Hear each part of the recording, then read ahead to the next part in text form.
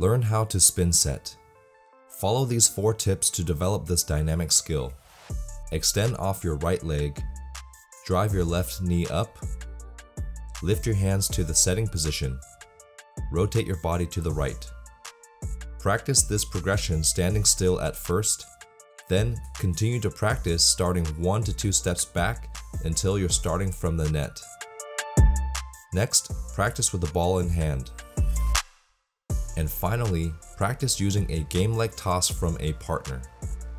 The spin set is used when a pass is too low or away from the net, and is a valuable skill to learn for players of all positions. To learn the spin set in more detail, check out the full tutorial video linked below.